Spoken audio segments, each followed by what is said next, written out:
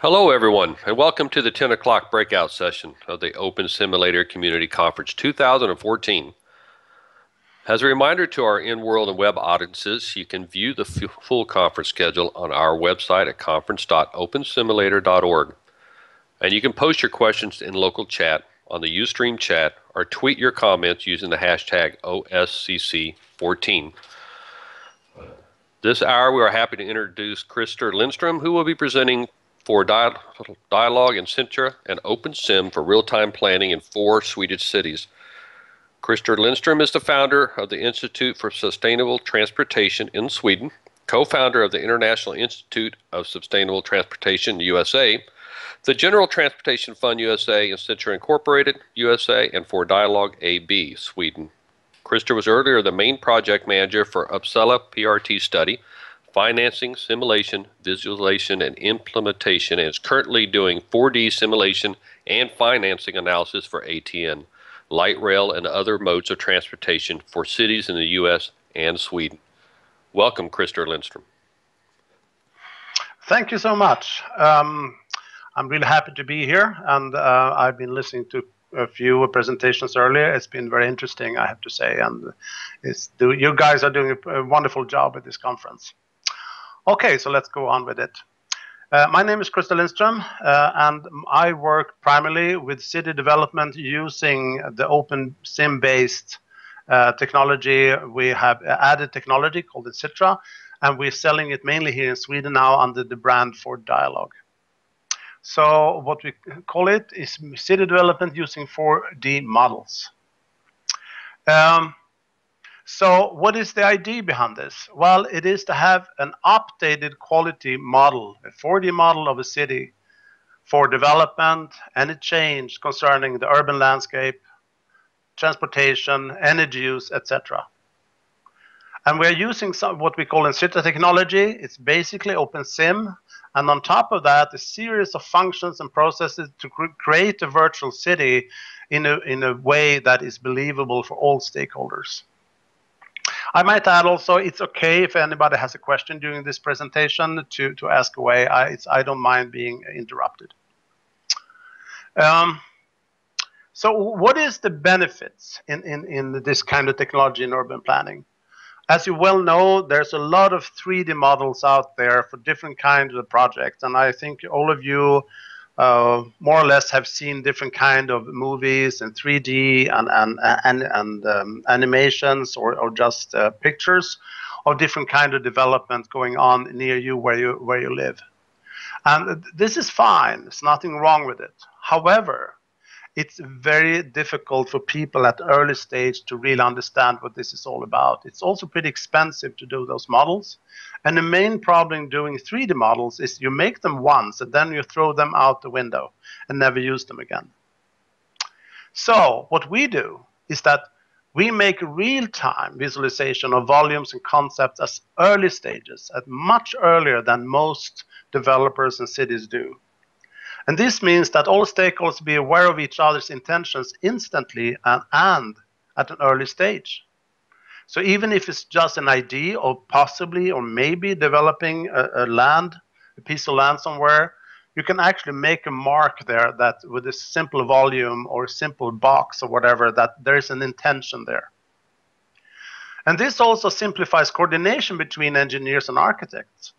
Today, there's a lot of people involved in the process from the early idea to develop land until the very end of the development when you go into facilities management. And there's a lot of mistakes and problems in that process, and it can take 10 to 20 years from idea to actually build something and start managing it. It's important to have a constant flow over time of information. Since we're using OpenSim, we get for free, more or less, simulation of shadows, light sources, and day and night. And this is something that is usually you have to add extra consultants and people involved in those processes. But this is kind of given with this already at the very early stage, just with a simple box or volume. You can early on see how many stories can I go up before I start to have a shadow impact on the close neighbors, for example. We also added traffic management and simulation for traffic with physics and sound. You will see an example of that later on. For example, we had done it very early in this when we started this company for ATN or PRT systems, and we recently did it for the city of Uppsala using for light rail. And also one thing that is growing quite fast is built-in surveys and voting technology. So we can put in alternatives into the model, alternative A, B, or C in real time. So people can actually go in and see the different options. And this is very interesting in early stage where you want to early on see what is possible for this site here and the different kind of buildings or even different kinds of transportation systems. It can be pretty simple things. How do we limit transportation and car traffic on a busy street, or the other way around? How can we increase it? And there can be different kind of options. So what we do? Well, we coordinate all the documents and drawings from all stakeholders. So that's where we start. We make a model of the city and we take all the data we can get and put it into the model. As we've been doing that, we then start the actual project management, and all the changes and updates and insertions of different kind of ideas and concepts into the model, we make sure that those changes get, everybody involved get messages, and we distribute those messages and any follow-up to the stakeholders. We, of course, do training and supporting users on an ongoing basis. There are very different levels of understanding, but most of the people understand the technology, but a lot of them actually need some help, especially with simple things like navigation. And of course, we are constantly developing new tools and processes to increase quality, improve modeling speed. And this is crucial for us, as the first projects we did early on took a long time. And even if the result was pretty good, it took way too long to make a business out of it. So I'm going to give you 4 city examples. And the first example is the city of Södertälje. Södertälje is a community or a town approximately half an hour south of Stockholm, Sweden. It has about 100,000 inhabitants, and they are one of the 9 core regions around Stockholm that has been decided politically to be emphasis on their development, transportation into a much more suburban, green area, and actually city core. And what you see in this picture in front of you is one of the key parts of the city. It's kind of a place where that was kind of forgotten place. It's an old girls' school at the top of a hill called the Orion Hill. And this was a key part of the city that they really need to get developed. So on the left side, you see a white building that has been drawn by an architect. And when we started this project, we were mainly talking only to the developer. As this project grew, we got more and more interest from the city. And now we have a lot of different buildings and several projects ongoing in the same model. When we did this very much together with students and the University of Gävle, north of Stockholm. We have a set of students there, 7 students, that have specialized in city development and urban planning. When we did that, we started with taking photos and how to work this. And it was myself, you see a photo to the left, myself with 3 of the students. And we took photos, we did a survey of the entire area, used maps, made a lot of notes, and then we all went back home and started to do the actual modeling. In the lower right, you see a photo. It's actually Cecilia and Johanna, who were invited. We were actually invited by the city to do a presentation a couple of months later in front of 10,000 people who were having a big party in the middle of town.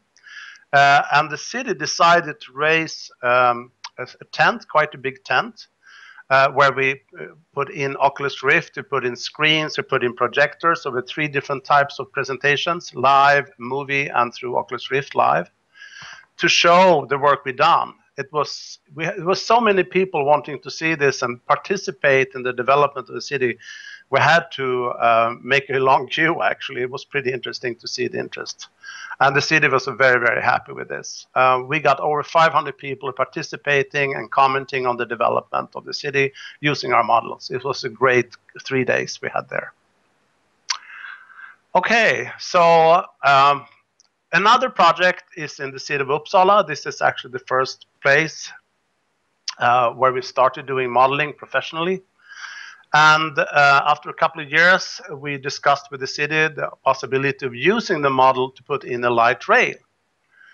So this study was very different from Södertälje. In this case, it was all about how could we put in that light rail with the new stations, a new rail, a couple of options. What you see here is actually one of the typical examples of this study. The rail is not supposed to go left and right. It's actually two options, and the politicians wanted to know what options do we have and what impact does those options have in the model. So we did model light rail going both left and right in this corner of the city. It was interesting in many ways, and this was actually used to make a more in-depth study of the actual cost of the system. And thanks to this, they were able to, one of the other consultants, to pinpoint a lot of trouble and problem areas they haven't anticipated before. And it all ended up about 1.5 months ago into an extended study to the city with financial analysis, recommendations for where to put in the track, options for lighting, and risk zones where people might get killed or hurt if you didn't take some precaution regarding safety. This was a very interesting project. This was also, by the way, done mostly by students and myself. Another much simpler example, but still very interesting, was converting a street in very close to Stockholm, only 10 minutes out of the Stockholm city core, from being a very busy, problematic road. It's going straight through the most center core of the city, where you had a lot of cars and buses, and the street really needed some kind of rejuvenation. And there was a lot of discussions at City Hall how to do this. So we were invited to do a virtual 4D study of the street. And what we did, we put in new tiles on the street, a new pavement, a couple new flowers, and a lot of different options in how to see this and how it could look like. This will probably be extended, this project, next year, and we're looking forward to that with a larger model. Okay. And then we have the most recent project, and this is by far the most extensive project we're having right now. It's still ongoing. It's also been extended with the second phase. This is the 15 different developers that needed to coordinate all the projects and the new construction in the city. The total investment just for this area is close to $1 billion, so it's quite a big responsibility we have here. And our job is to continuously update the model with new ideas from the architects, new concepts. We are about to change the roads and how they could be there. We're about to change how the public transportation should be. We expect next year to start to add solar and other modes of sustainable energy into the area, etc. We also recently got the second order, as I said, for the second phase at the station area. We're going to have a completely new transportation hub with high-speed rail station and designed by quite a famous architect. Her name is Zaha Hadid, and she's based in London. So, what about the companies? It's 4Dialog and Encitra. And Encitra, to begin with, is actually the technology company. Encitra Inc. is based in California, and it was the result of the technology we developed together with University of California, Irvine, of course, Krista Lopez. And we have done that and still doing technology development, of course. 4Dialog is based in Sweden and is based on the technology. We don't do any technology development at all, but what we do, we use the technology and push it as far as we can to use it for collaboration and for developers and cities interested in how to develop their city core. We were established in September 2013. Today we have about full-time employees, and we're using a lot of students in our work. We have ongoing projects both in Sweden and USA. Most of them are in Sweden, but also have a proof project in the United States. It's led mostly by me and Johan here in Sweden and by Mr. Ron Svensson in the US, in Santa Cruz. We're happy to say we were interviewed by Maria Korolov almost 2 years ago, and she asked me how much revenue we expect to see. I said about 250,000, and I'm happy to say that actually what we reached. And we expect to double that every year from 2015 to 2017. And I see no reason to doubt that right now. It's quite an expanding business, and we're very happy about it. We're also looking into different kind of partnering programs for modeling of cities around the world, because we think this technology has not only a very nice potential, but it could be something that a lot of people can be involved with and actually make quite a lot of money out in different places in the world. It's just very brief, the technology overview. Most of you people are probably pretty versed and very knowledgeable in this, but I still just want to go through it. So we use open source for all basic applications, like OpenSim, for example. We have additional code for city development and planning. It's, of course, server-based with the viewer client. We never, ever charge for software. It's a very, very strict policy we have. We will never, ever charge for software. It's based on Windows and Mac, and of course can be used with Oculus Rift. Our revenue model is based on the access of the models, the training and support. So it's actually developers, cities, architects, etc. that are paying us to do this. We have recently developed, are underway to develop 2 extra viewers. One you know about, I think was mentioned by Krista yesterday. An idea I got a couple of months ago, the Unlock viewer. And this is something we hope should be used by a lot of people in the future, and I hope it's going to be developed and ready pretty soon. And we also have a simplified WebGL-enabled browser viewer for small simulations. That is not entirely ready yet, but we hope to have that available in the near future also. As with OpenSim, of course, full immersion technology for simulation, visualization, surveys, and more. Real-time simulation, sound, light, movement, and communication, just like OpenSim. And we're very happy to have this ability of scale from going from 1/10 of an inch up to several square miles. The biggest model we have today is a couple of square miles. I don't know exactly the measurements, but it's pretty big. So, why are we doing all this? Well, there is a pretty strong sense of urgency in why we do this and why we're involved in this, because we think that today's world is in strong need to use our resources in a much better way. We need really to take better care of both ourselves and most of the things around us. How we live, how we move around, and how we use energy, land, water, etc. This is really important. And we can also observe that the total world population is actually slowly stabilizing. And people are moving more and more into urban areas, and they're more and more becoming middle class. Even if you go to smaller villages in the middle of Africa or some places that were quite unreachable in South America 3 decades ago, you will find computers, TV, internet connections, and all. It's a big change we're seeing here. And the technology of communication is done through computers, phones, and tablets, is ready available. And they're using it, and of course, for communication above all. The current tools for planning and participation in any urban development process, all those tools today, with very few exceptions, they're made for a sprawling world with endless resources. They're not made for today's challenges and today's reality. And as we do know that the way we live has to change, and that means also the tools really need to change. That's really important.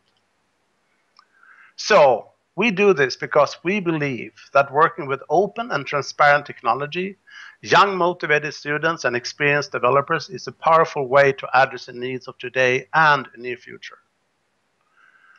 We strongly believe that only through shared power and democracy processes that society can develop into a sustainable place for all. That's the only way we can do, and we can get this going. We have a lot of things, people to solve all over the world. I just want to have a final note. You people behind OpenSim and the entire open source community, you're just plain amazing. You know, there's so much unselfish work that has been done, and the work in Encitra, the technology we developed on top of it, and the sales and the communication process that we have with developers and cities from 4Dialog, we would never exist. And we'd not be able to do what we do today. We're extremely thankful, and we will do all our power to give back to this community. So with this, I would like to say thank you and open up for questions. Thank you. Thank you, Christer. I do have one question. You said you have some YouTube videos. Was your present? Oh yeah, thank you. That you do? Oh yeah, good reminder. So this is a lot of talk about what is done, but I think it's much better if you see it. So the link is, I don't know how to type this. Can I type it into the chat window maybe? So yes. If you search for Encitra videos at YouTube, you will find a channel where you can see this. I see a couple of questions regarding students. So right now, the students that are involved in this there are several universities. It's University of Uppsala in north of Stockholm, University of Gävle in even further north. And those two universities are either linked to city development and architecture or environmental issues. We have KTH in Stockholm from the also city development and urban innovation, the Faculty of Urban Innovation. We also have the Gaming University of Uppsala that's located with an outlet in the island of Gotland in Sweden. In the US, we have the the University of San Jose State University. In the past, we also had some connections, of course, with UCI, University of California, Irvine, and Krista. We have today just about to start a project with University of California, Santa Cruz. And we expect also in the near future to be involved with the project University of Illinois and Southern Illinois. With a couple of architectural and city development and also transportation development students. We expect to have way more and many more universities and different kind of faculties around the world to be involved also pretty soon. Okay, excellent. Are there any more questions? Please send us some questions through the local chat and Twitter or Ustream.